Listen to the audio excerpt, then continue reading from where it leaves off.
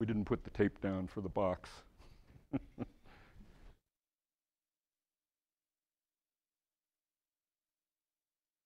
Okay, perfect. So John will probably do some close-ups early on, and then it'll be all slides after that.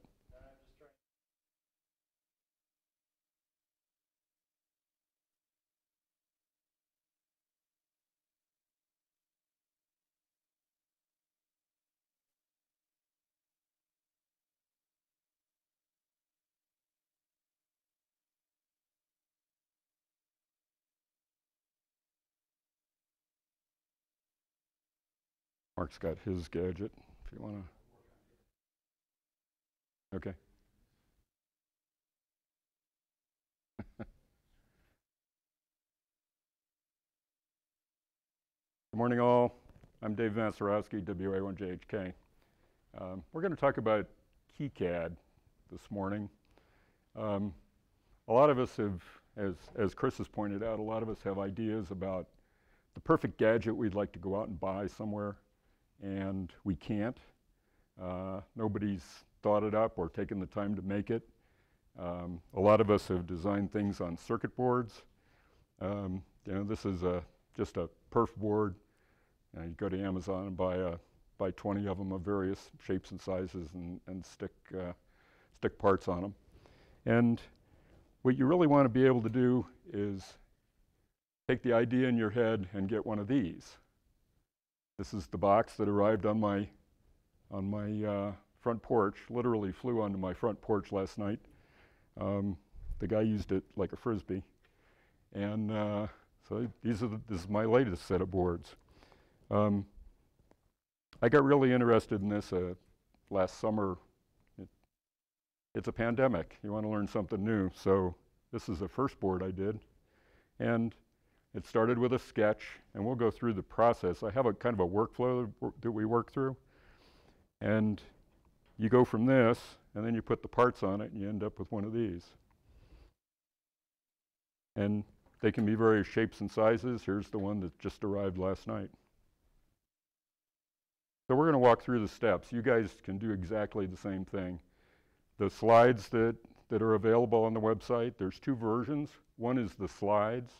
The other is the set of slides and the speaker notes. So you can actually follow along and do the same presentation for yourself. Do the same project and come out and order. And you too can get one of these blue boxes to arrive on your front porch.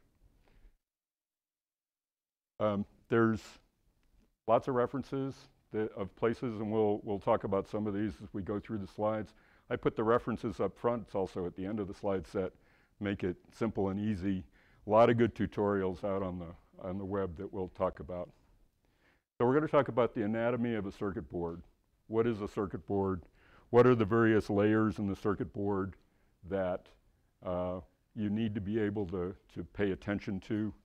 We're going to define a workflow. Basically, I'm going to show you the checklist I use when I'm designing a circuit board.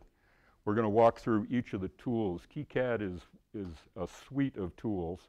Starting with the main, there'll be a schematic layout editor, a PCB layout editor, and a number of tools for generating. We can actually plot Gerbers.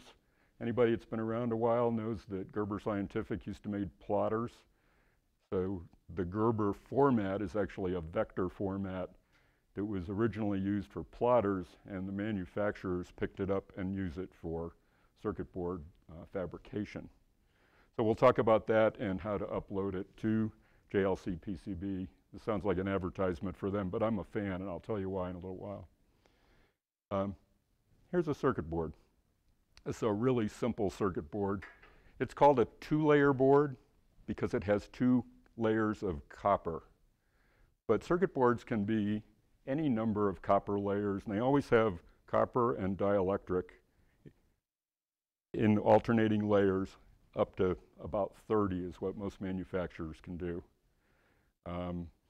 When I worked for a major server manufacturer, we used to do 26-layer boards. It was quite common, with 10,000 parts on them and 100 power rails. You need that much copper in order to be able to connect that number of things together. We're doing some pretty simple things here. These are all 2-layer boards that I have here. The other layers that we'll be talking about are the front and back solder mask, and literally that's what it does. It masks the traces so that the solder only sticks to the pads where you're going to solder on the parts. So the solder mask is going to provide that protection. You can have front and back silk screens, which is the white lettering. May not be easy to see here, but we'll have some other pictures. But here's an example of the solder, the silk screen on the front, and there's some on the back as well.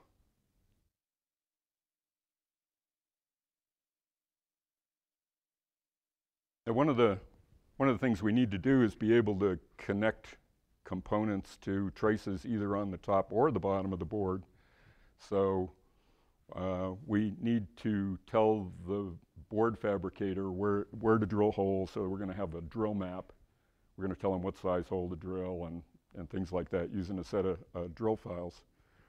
And then there's also vias. A via is just a connection without a component sticking down through the hole. So generally it's a smaller hole. But in all cases, what they do is they drill through the dielectric, immerse this thing in a bath, and they plate the copper through the holes in order to make the connections that they need.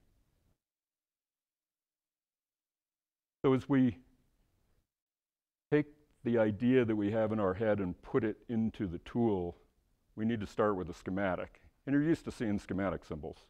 We use them everywhere. What we don't see so much are the footprints. The footprints are what the PC board layout tool is going to use. We are all familiar with dual inline packages, but they're surface mount packages.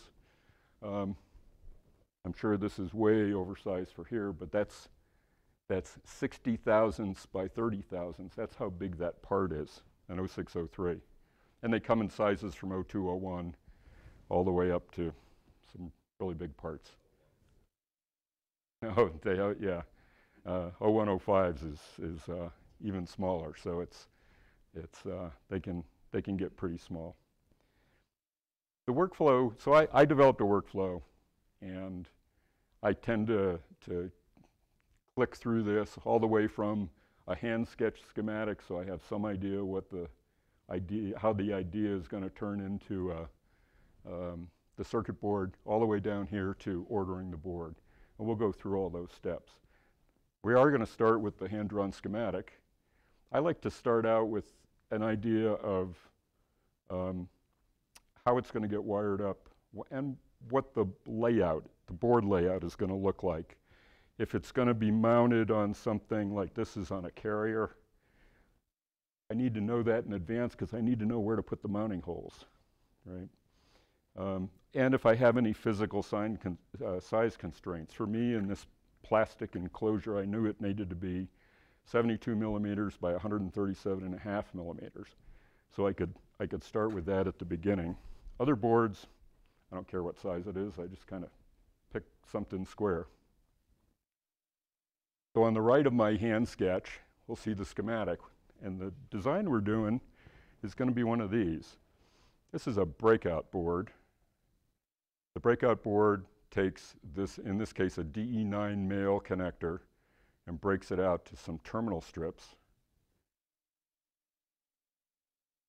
If you go work on a mountaintop and you have to solder a wire to one of these sub-miniature D connectors, no, none of us like doing that. We gave that up years ago.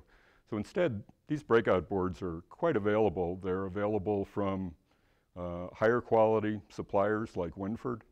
And if you just Google it on Amazon or eBay, you'll find tons of them. So we're going to design one of these. We're going to use this as our example today. So there's on a DE9 connector, we've got the top row has got 5 pins, the bottom row has got 4. So that's what I show here. I'm going to take the top row, put it on a 5 terminal strip, and the bottom row I'm going to put on a 4 terminal strip. Now when I lay it out, I'm going to lay it out similar to this product that one actually is the Chinese version from Electronic Salon.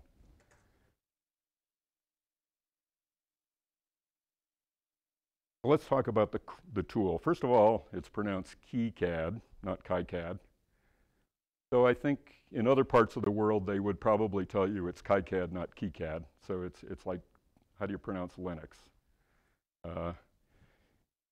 So we use KiCAD here. There's the official site, kicad.org. And here's the download web page. And look at all the variations. You were just talking about, wouldn't it be nice to have, is it Vera, run on everything? Well, look at this. Windows, Mac OS, most of the Linux distributions, FreeBSD, or take the source code and build it yourself. So it's really, truly available everywhere. What's nice is that the data files that are produced are interchangeable across all those platforms. So I took a design from somebody that did it on Linux, opened it on Windows, worked perfect. This is the main screen. The main screen has got a list of the project files on the left. Here's the path to the project, the sort of the root project file, as well as the path to all of the files that we're going to generate from this tool. And it all starts with that project file. The tools across the top allow us to create new projects, open existing projects, and there's built-in zip tools for archiving and unarchiving tools. We're going to be using the schematic editor, and which is going to look like this tool, this icon. The next one is the symbol editor. We're not going to edit any symbols, but we are going to be looking at the symbols as we go through the symbol library. KiCAD has a very extensive set of libraries for both symbols and footprints. Footprints, by the way, we'll be looking at as well when we get to the PCB editor. And then we've got the icon for the PCB editor and the footprint editor. There's also some support tools here. There's a Gerber viewer. Remember I said that we're going to generate Gerber files, and those will get used in manufacturing. But if the manufacturer comes back and says, this doesn't look right, or if you end up with some problem in the manufacturing process, you can actually use the Gerber viewer to look at what you sent them to make sure that it's the right thing and figure out where in the chain something got broken. It's quite rare to have a problem like that, but not unknown. So the first thing we're going to do is create a project. We're going to use this new icon that we just looked at. We're going to click that to create the project, type in a file name for the project. In this case, this particular sheet shows example.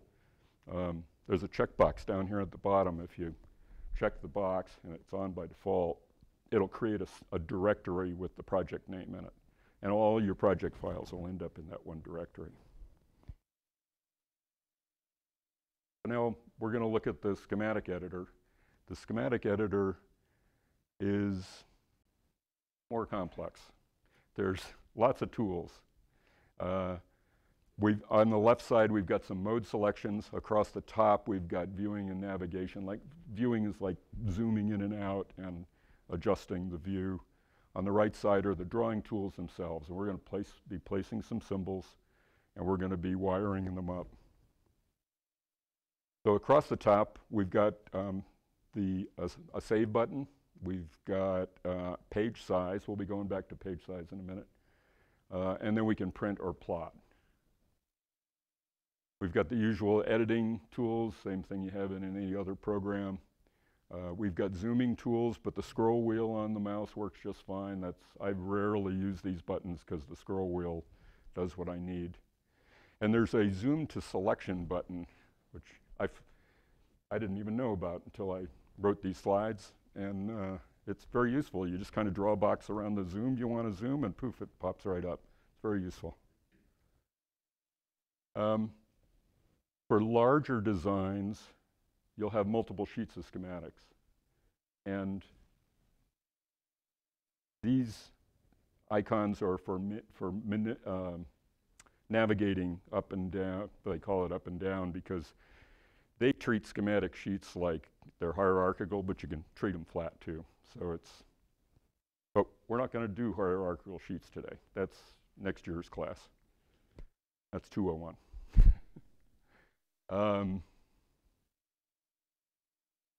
So we're going to manage symbols and footprints. We have icons that take us to the tools to create them, to browse the symbol libraries. And I encourage everybody that installs the tools to go and spend some time browsing the symbol libraries. That's what this bookshelf icon is. You'll see when we get to selecting some symbols that it's really large.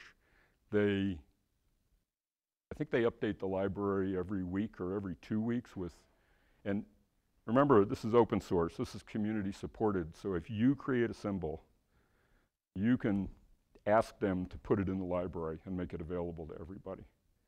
And when I first did the design with this terminal strip on it, there was no 3D model, for example, as part of the library entry. I noticed yesterday that they added it.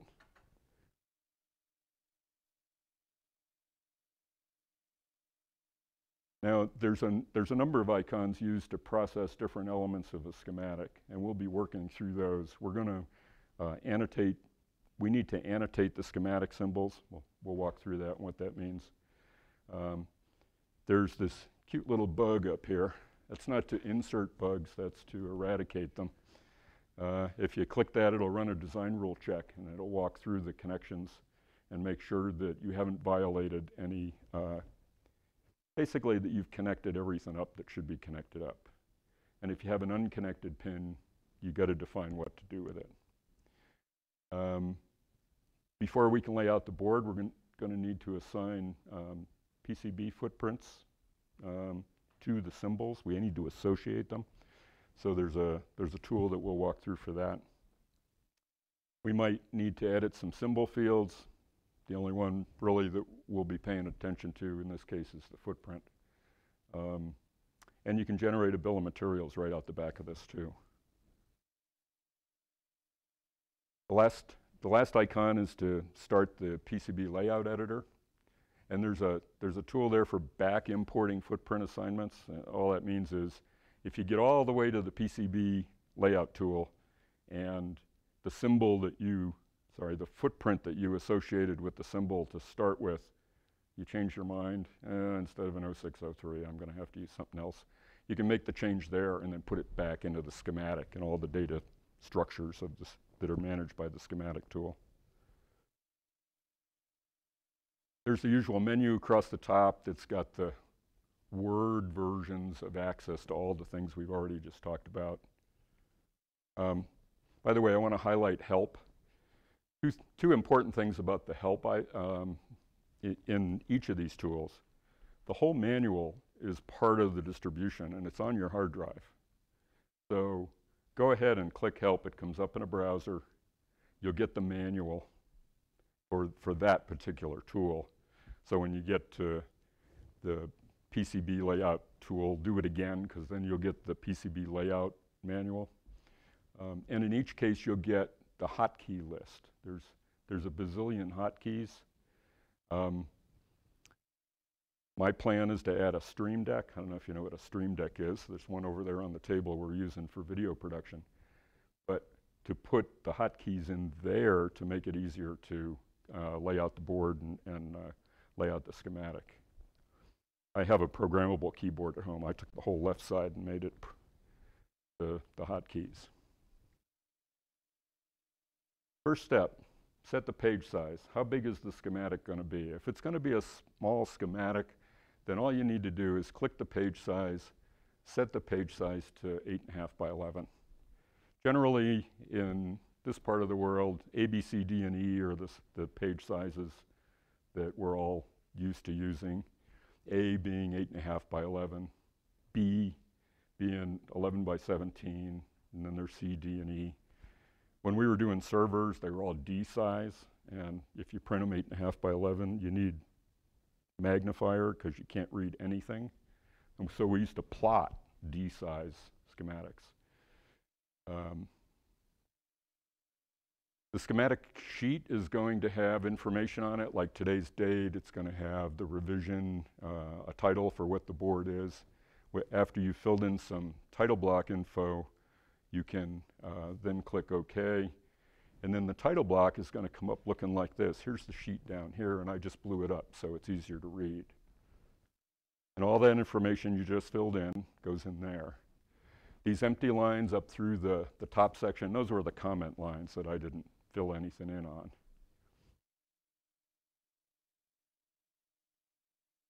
Now the toolbars. Remember on the schematic editor page on the left side, I said there was the mode selection icons. That's these. I use the defaults pretty much. You can turn the grid on and off. Sometimes it's useful to turn it off if you're trying to get a screenshot. You don't want all the dots in the screenshot, so you can turn it off, turn it back on. You can work in inches or millimeters. I have switched my brain over to millimeters for design and circuit boards. A lot of the parts are in millimeters, the tools in millimeters. But it's your preference. You can switch back and forth even. You can change the cursor shape. You either get a cross or you get a vertical line and a horizontal line full screen. And you can switch that on and off there as well. You can change the visibility on certain pins as symbols, and you can change the way the wires are connected between components. Whether you can go at all crazy angles or it's all horizontal and vertical. The right toolbar is where all the real good tools are that we're going to be using. The ones I've grayed a little bit, we're not going to be using today, but you'll certainly have an opportunity to use them if you do a more complex design. Starting with select item, we use that often. For example, if you click and then you hit M for move, you can move a component across the schematic sheet. If you drew a net on a really complex schematic, if you drew a net from one component to another and it gets lost, you can click it at one end and tell it to highlight it. Actually, you do it the other way. You click highlight and then you click the net and it turns purple so you can see it go right through your schematic. Make sure it's doing what you want it to do. Placing symbols, we're going to place a few symbols today, so we'll be using that one. Because this breakout board doesn't have any power on it, we're not going to be placing any power ports today, but you can, it's power +5, ground, whatever you want. We're going to be wiring it up, so we'll be placing wires. And on complex designs, like if you had a microprocessor and you had 12 address lines going from the microprocessor over to a memory, running all 12 of those wires across a schematic eats up board space really quick. So they support buses. And so this is one of those buses. And then they have entries into the bus, wires into buses, and buses into buses. And then there's a no connect flag. If you're hooking up a component and it's got some pins that you don't want to use, you can leave floating for whatever reason. The checker is going to say, well, you didn't hook that pin up. Well, this tells the checker it's okay that I didn't hook this pin up. It's a promise that I did it right. Okay, so that's an important one. If you have two wires crossed and you meant for them to be connected, you can tell them, I want to connect this. That's what the junction is. And you can label nets. And then the rest of this is pretty much for hierarchical designs or multi-sheet designs. So we're not going to be working with those today. We will draw some graphics lines. Yeah, that's on the circuit board. We probably won't do any on the schematic, but you can place text too. And you can even place pictures. I don't know if in the close-up you saw, I've got an icon on here, JHK Labs, and that is a picture that I just stuck in there. And you can, of course, delete stuff. You can use the delete button too. I'm not sure why there's an icon. I just use the button. So now we're going to find some symbols. We're going to go through the library, and because of what we're designing here today, there's 3 connectors, so we're only working really in one category. Remembering the schematic, so the schematic on the right has a DE9 male and then 2 screw terminal strips of 2 different lengths. And here's some examples. 2 different vendors with 2 different sort of styles. These guys used PC board mount connectors, but you have these DE9s. They're on the end of every serial cable we ever have for a PC. And they generally have solder cup, they call them solder cup wire connections on the back. So what we're going to do, that'll be a good close-up, we're going to straddle mount. You actually take the circuit board and slide it between the 2 row of pins, and it fits perfectly across a 16th-inch board, 1.6 millimeter board. So that's what we're going to do. And then we're going to use some of these terminals.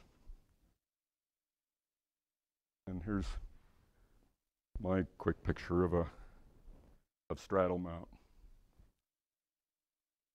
So what we're going to do is start by placing symbols. We're going to place the, we click place symbol, then we click on the sheet. That pops up the dialog, and this is the library selection. There's also a library browser, which is much more complex.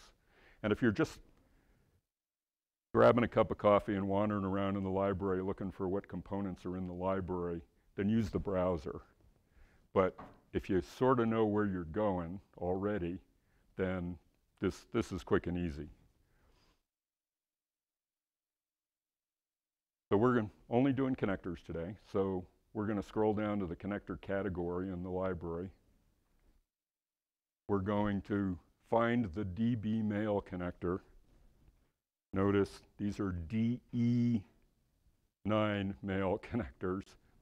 Whoever named the symbol in the library did it wrong, but you got to use what they say. That's a DB. The letter B determines the shell size.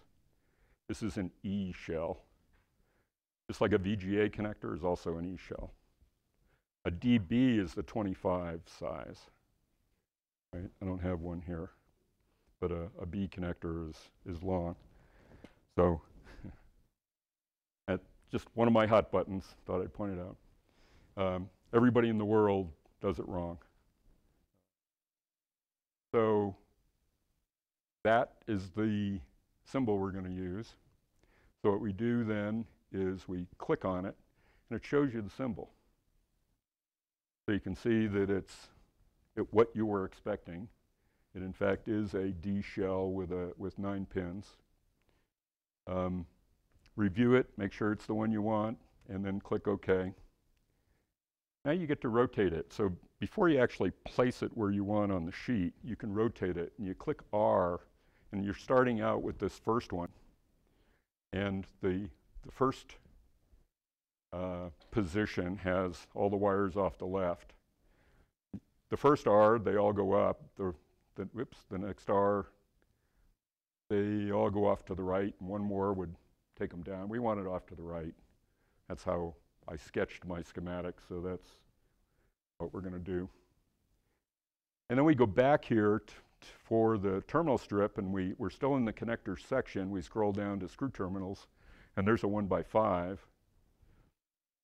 We click OK, and we place it on the sheet. And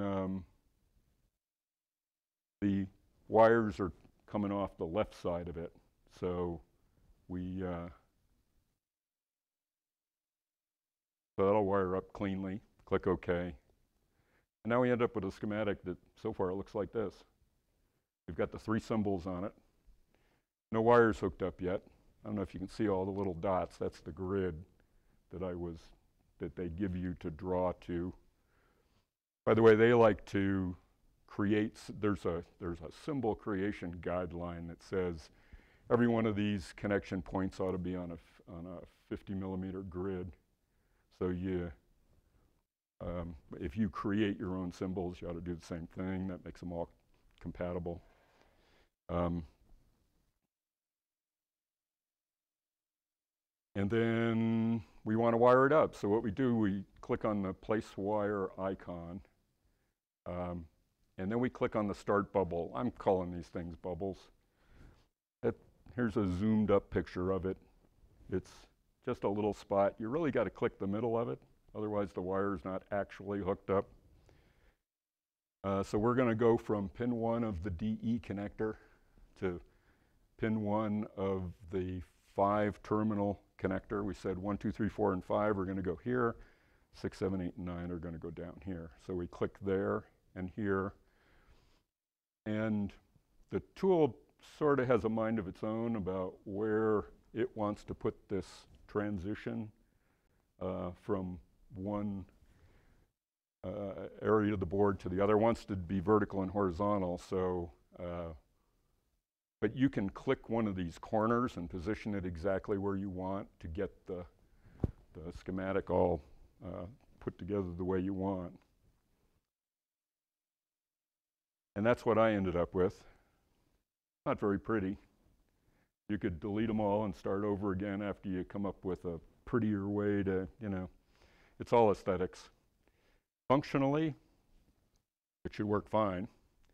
And we're going to, and the next thing we're going to do, notice these question marks.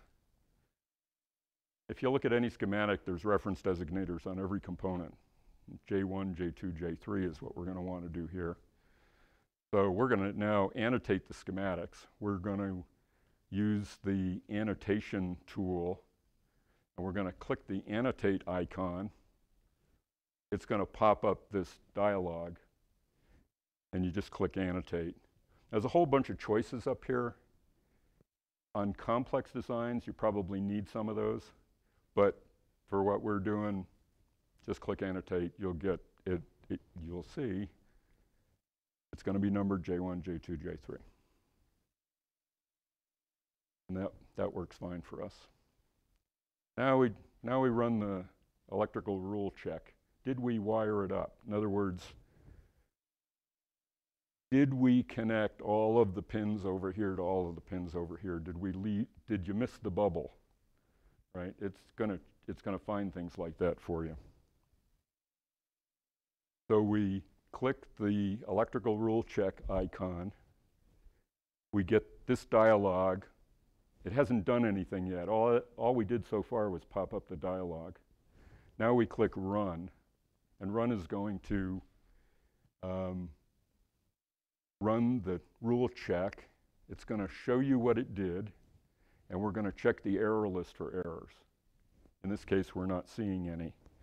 Now, what if we hadn't annotated? If we hadn't annotated, you would have got a message here warning you that annotation is required. It's funny, it's not in red. They probably should use red text or something. So you could,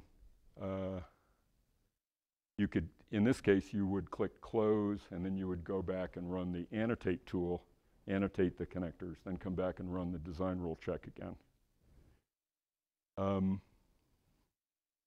Here's an example of an unwired trace.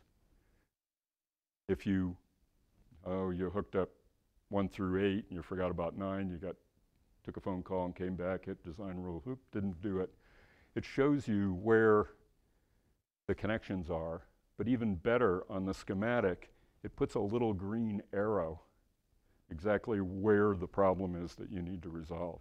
So for example, if you hadn't hit the bubble quite in the center, that's where to put the arrow, is right at the missing spot, so that you know that you need to fix that problem.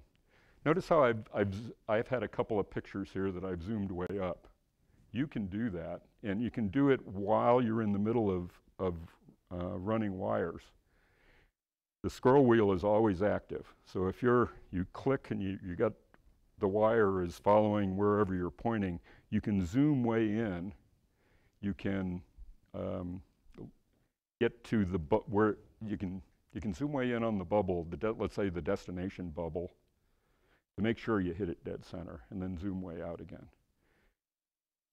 If you go way back to the zoom tools that are on that top toolbar, F1 and F2 are the zoom in and zoom out. So frequently when I'm running a wire, I'll zoom in while I'm getting the wire where I want it, and then I'll zoom out again when I get done, just using those two keys, even without using the scroll wheel. I end up with scroll wheel finger sometime. So we're down to associating a footprint with the component. We have a tool for that. Click Assign Footprints icon. We're going to associate a particular footprint with the schematic symbol. So think about it. If you're doing through-hole components, like I've done on these boards so far, a through-hole component, like a resistor, is going to have 3/10 of an inch of spacing between the two holes, and I'm going to bend the leads over and stick it through the holes. Or that same schematic symbol of a resistor can be used to specify an 0603 surface mount component. I need to tell the tool which of those footprints it should use for that resistor or that capacitor. These happen to be T1 LEDs, 3mm LEDs. Here's one over here that's a 5mm LED. I had to tell it, in both cases, the schematic just shows an LED symbol. Now I need to tell it what size it's going to be. So that's the reason we have to go through this step. Things were so much easier 30 years ago. So first, we're going to select the reference designator for the component that we are going to pick the footprint for. Remembering the library category, we're in connector D sub in this case. And we're going to use the footprint called edge mount. Okay, that's the straddle mount. That's going to be the straddle mount that goes along the edge of the circuit board. So we double click that. So let me back up. What the double click it does is it takes this name from here and sticks it up here in this center area. It hasn't done anything else yet. That's all the double click does. Then we're going to switch to J2, which is a terminal block. I did some research and I figured out that this Phoenix block is a 3.5mm spaced screw terminal, which is the size that I've been using on my boards. And so I double click that, and then we go down to, and that was the 1x5, and this is the 1x4. They're really almost side by side here on the list. We apply those to the schematic and click OK. So this is, and just to summarize, this is what all I did was I expanded that center section so you could see all the words. You can see that for the DB9 male in connector D sub, this is the footprint I selected. And these are all, this information is always available. You can go back and reference it. When you generate the bill of materials, it'll also help you figure out what part to buy, because you don't want to buy the 3.81mm screw terminals, because they won't fit in the 3.5mm spaced holes. You got to know what parts you have. In fact, one of my favorite tools, now that I've done a few boards, is a nice pair of stainless steel digital calipers. In fact, I brought them. I just forgot to bring them over here. They're like $35 on Amazon for a really nice pair. And probably my favorite thing, how big a hole do I need for a 632 screw, right? I can read it out in millimeters and make it a little bigger and place that hole on the, or how big, I've got these 30-year-old 0.1 mic capacitors. What size hole do I need to put the lead through? So I can measure the lead diameter, because I don't have a data sheet. I don't know what they are.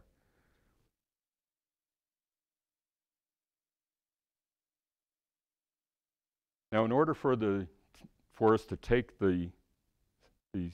all that information that we've put into the schematic about all the symbols and about all the pins on the symbols and how they're all hooked together, we generated a thing called a net list. A net list is that list of components and those interconnections, so that the PCB tool knows what we're working with.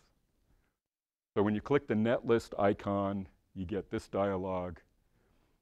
I always use the defaults. I've never had to choose anything else. Notice there's some PCB new is what they call this PCB layout editor. I see OrCAD and CADStar and Spice up here too. And then we just generate the net list. It wants you to pick a name for the net list, but what it really does is it takes the project name that we created way back in the beginning. I switched projects on you. Now it's called Demo Example. And we just use demoexample.net as the name, and click Save. Now let's talk about, okay, so what we have now is we have a net list, and it's got all that information in it. It's got all the information about the symbols, all the information about the footprints, and how to hook it all up. And now we're going to look at the layout editor and how the layout editor is going to consume that information. So we're going to run the layout editor, and you can click Start in the schematic editor or on the main window. It's the same icon. Oh boy, even more tools. I think it's got twice as many icons as the schematic editor did, and there's a lot to do here. We're gonna narrow it down to just the few that we need for our first board. On the left, we have the mode selections like we did before. Across the top, the viewing and miscellaneous tools. There's another little auxiliary toolbar there I'll show you. There's the drawing tools down the right. And then way to the right, that's called the layers manager. We'll spend a little time talking about that. The top toolbar, really similar. There's a couple little things that are different, like you can select which layer you're looking at and some things like that. I think these are identical to the schematic layout editor. And there's a whole bunch more modes that have to do with PC board layout that are very well documented in the manual and we're not going to be using today. Remember, this is supposed to be a quick start. On the right toolbar, these are the drawing tools. We're going to be able to select. We're going to route tracks. Those are the two we really care about. If you were going to add mounting holes, that would be add footprints. There's actually a mounting hole category. There's a DIN rail bracket category. Visas, filled zones, we're not going to touch any of that today. We are going to use the graphics lines. We're going to use that for silkscreen. Remember, silkscreen is the printed white stuff on the top of the board. And we're going to add some text. And we're going to measure some distance. The caliper tool up there is extremely useful. I really like it. They did a nice job. The layer manager controls the display of each one of the layers in your drawing area on the screen. You can see there's a whole bunch of them. Not all of them directly affect the fabrication of the board. Some of them are just used for, like the courtyard, for example. If you overlap two courtyards, the rule checker will get you. It'll tell you that you can't place two physical devices in the same space, not in this universe. So, and the blue arrow, we'll be looking at the blue arrow several times. That's the layer that you're making modifications to when you do something. This is that auxiliary toolbar I mentioned. These are drop-downs. You can specify the track width of the track on the board, the trace on the board. 1/4 millimeter is plenty good. It's about 10 mils. 4 is plenty good for regular signal lines like we're using. If you're going to draw any current, then you need to start thinking about 1 millimeter, 2 millimeters, 3 millimeters in order to get enough copper to run high current through it, like if you're doing a power pole outlet strip. You can change via sizes. There's some auto track width selects and grid step stuff. I do use the grid drop down from time to time. That's a snap to. In other words, the finer you make the grid, the more steps you have in placing the traces on the board. So we're going to import the net list, click the net list button. It's the same icon. Here it happens to load. Over in the schematic editor, it did the store. Select the file that you want to load, click open. You get a load status. Should all be green. Update the PCB and close. And this is what you get. Looks awful. Remember, the information given to the PCB layout editor was, it knows what the components are. There was a DE connector and 2 terminal strips, and there were connections between them. That's all it knows. It doesn't know where to put them. So it gives you this. This is called a rat, or a rat's nest. And what we need to do, and this is, in our case, simple, because there's only 3 parts. Imagine 10,000 parts. And you need to figure out which group goes down in this corner. We are going to press M and move each one of the parts after we select it, and then we're going to R to rotate it and get it where we want it. Remember, we'd like it to look like this. I'm not sure I really care which end is pin, 1. Should 1 be over on the left or the right, or 9 or 6, whichever way the terminal strips go. But as I was playing with it on the screen, and this is where a live demo really helps, because then you can see the dynamics of rotating the parts. But if I took this and I twisted it around, they call these air wires because they're not actually copper yet. They get all twisted up, and that means you have to change sides of the board and do things in order to get routed. So I rotated it around until the wires just lay out nice and cleanly in both, remember, 1 through 5, and then 6 through 9. Don't worry that these cross so much. Remember that the view here is always from the top of the board. I've got components placed, and these air wires are the traces that we're going to route. Now remember what we said about the anatomy of a PCB. We've got front copper and we've got back copper. And the front and back copper are available to us to route traces. And now remember the layer manager. We're going to select with the blue arrow which layer we're going to route traces on. Notice the colors. All right. Front copper is always going to show up as red, unless you pick a different color.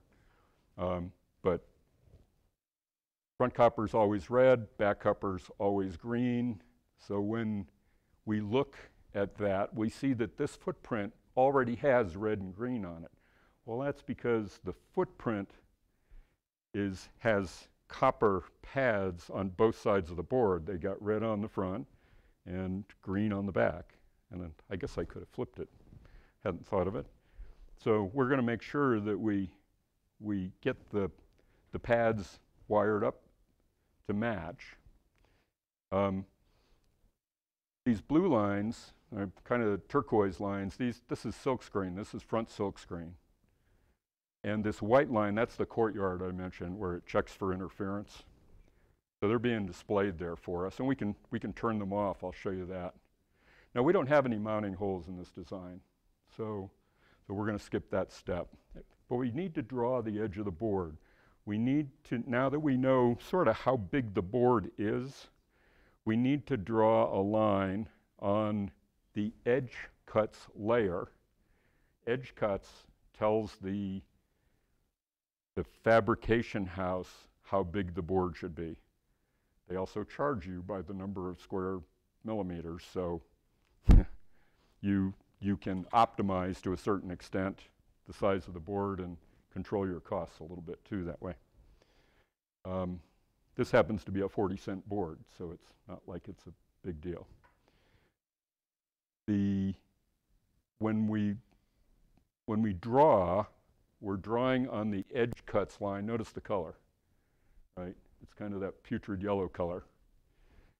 And we also click to make sure that the blue arrow was on that layer, because we want to draw on that layer. We're going to use the graphics lines to draw on the edge cuts layer. And we need to draw a line along the back of the connector. This, see where it says PCB edge here? It's kind of an eye chart, but we're going to draw a yellow line there and then finish the box. If you make the box crooked, the fab house will make the board crooked. So your choice, whatever you like. If you want notches and stuff, they'll do that too. But it'll come back exactly the way you define it. And just to use the caliper tool, we select the caliper tool, click start over here and end over here, and there it is right there.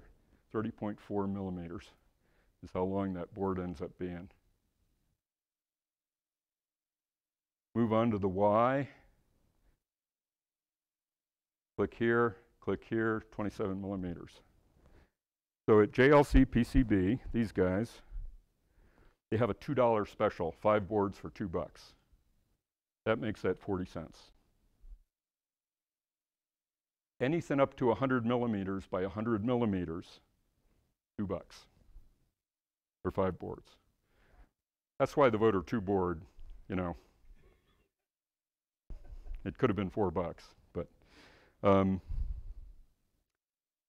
the heads up is to get this box here, I have to pay DHL $20, right? So even though they're 40-cent boards, there's an overhead of $20. Now I happen to order 10 in this case, and it was still only $20 to ship it here. I don't know what the weight limit is. Maybe it's a pound. That was 2/3 of a pound.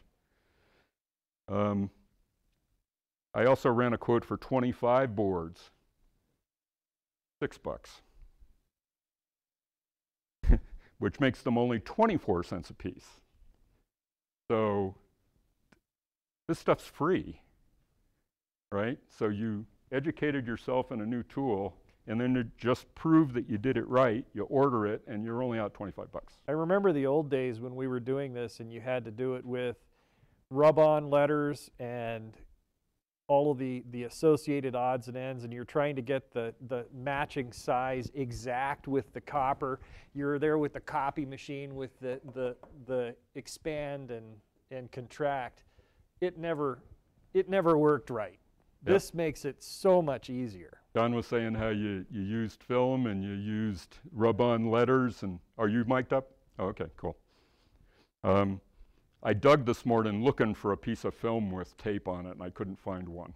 I know I have one in a box somewhere, but I haven't used that technology since I did it in the 80s. The 80s, it's 70s horrible. And 80s. I remember the rub-on letters trying to put my call sign on there, and this is so much easier. Yeah. Yeah. Yeah. And with the chemicals, not to mention. The that ferric was just chloride and the Pyrex dish, and I'm itching the, yeah. And how do you dispose of that stuff nowadays? So this is 40 cents.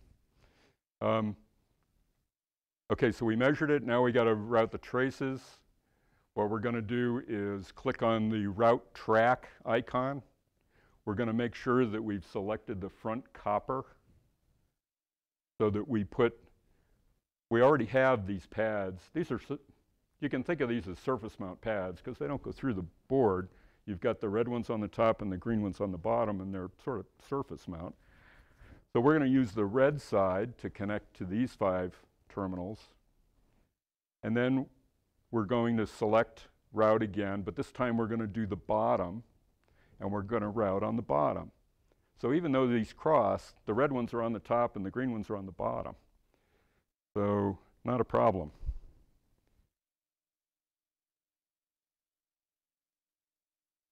And now we're going to add some silkscreen. Again, remember that we did the copper. The solder mask just sort of falls out of that.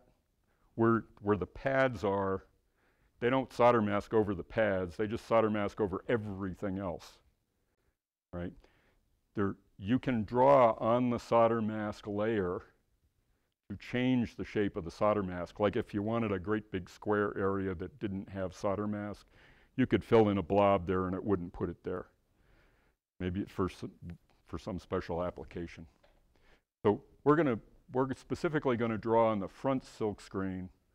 And what I like to do is I like to label my boards so that next year when I pick up the board, I remember what that screw terminal does. There's a couple examples up here of that if you can come up and see it later. Wait, I got one. This is easier to see. Along the terminal. Got it? Along the terminal at the bottom, you can see the silk screen. I drew little boxes and put numbers in them. So that's what I'm going to do on this board. I'm going to number them 1 through 9. So I started out with the boxes. I used the graphics line. Don't click the green track. Click the graphics line tool. And make sure you select the front silk screen. And then just zoom in and draw a box and some lines. Then you can put text in those. You click the text graphics icon. We're still on the front silk screen. Put in the text you want. Verify you're on the right layer. Don't be on copper. It'll literally go in the copper if you do it that way. Click OK. So I just went through and did 1 through 5, 6 through 9, and I also identified the board, put some text on it so that we remember what we did and when we did it. And this is the finished board. That's it. We've got silkscreen on the front, we've got the traces front and back, and we're all set. We're going to run the design rule check on it. Click the bug, click Run DRC. It tells you all the different things that it checked to make sure that things are good. Be very sure that unconnected items is 0 and that errors is 0. You really do want to make sure that those are correct. Because whatever you produce, the fabrication house will fab, and it may not work when it comes back. Click Close here. This tool has a really cool feature called a 3D viewer. I love the 3D viewer. You click Alt 3, and up pops a rendering of the board that you just designed. If there are 3D models associated with the footprint, this would show a terminal strip, and this would show a DE9 connector. So the library that I had on that day didn't have the terminals. I've since noticed that somebody added them. You can also grab this thing and rotate it on any axis. And all I did here was I rotated it around so I could look at the back. And here you can see the solder pads on the back, the back pads. They don't have solder mask over them. You can see the copper underneath the solder mask. Same on the front. You can see the copper under the solder mask, and you can see the copper pads that the connector is going to slide on.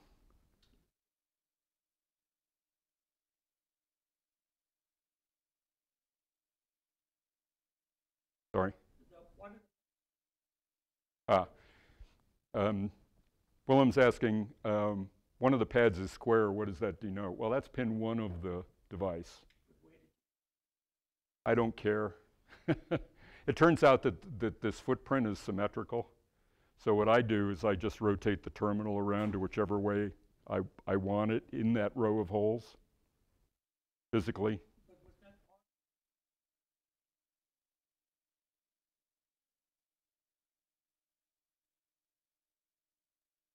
Yeah, I don't know if I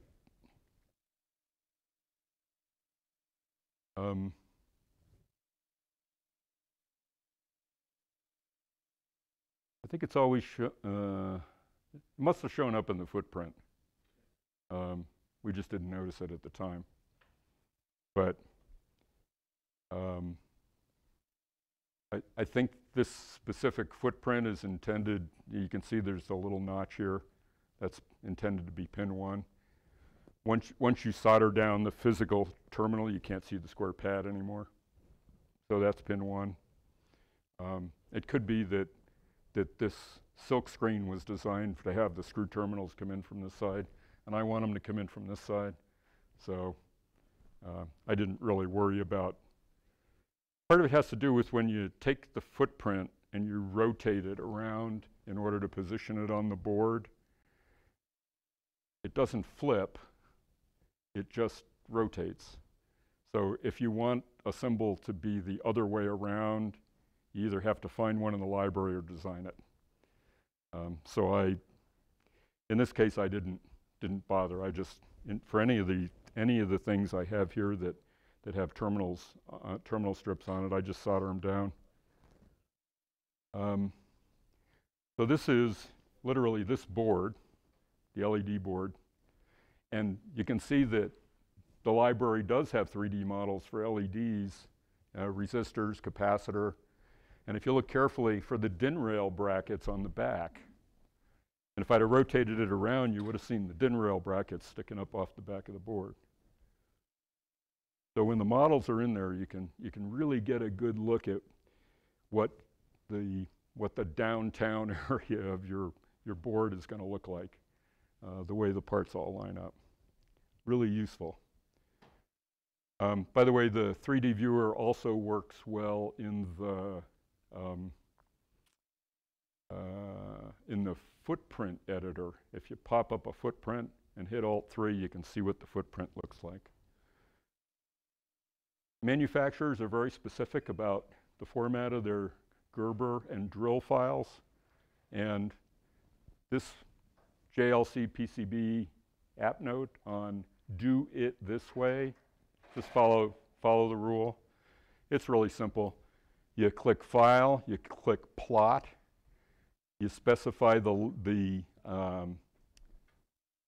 9 layers, which are the copper, paste, silk, and mask, front and back, and the edge cuts. That's it. You can, by default, put them in the output directory. You click Plot, check that the files were created. These checkboxes should match what JLC says they should be. Then to generate the drill files, click the Generate Drill File button over here. Default the output directory, tell it to generate, make sure it did. Close the I must have skipped one. Yeah. Also generate the map file. JLC says they don't need it, but it's a human readable version of the drill file, so that if the production operator has a question about drilling holes, they'll just go read that file and see what you really meant to have done. And you can close that, close this one. There is a viewer if you want to go read it or view all those layers of things you just did. I did once. I'm not going to do it again unless I have to. All the colors are all different, and it's somebody else's tool. Zip it up. I use 7-zip, so these 13 files, you need the 9 that we talked about first, and then the last 4 are the drill and drill map files. You go to JLC PCB, you drag and drop it right there.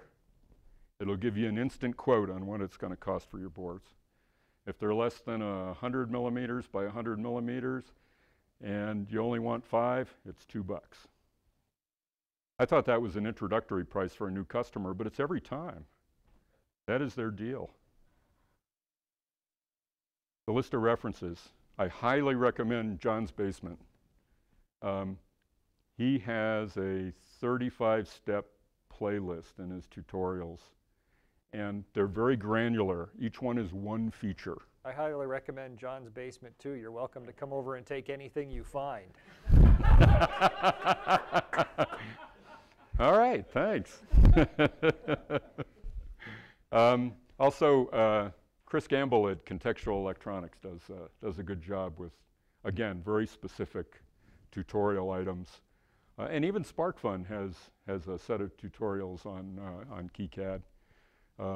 Remember the drill reference, and for some background information on what the Gerber format really is, you can go there. Questions? Head full?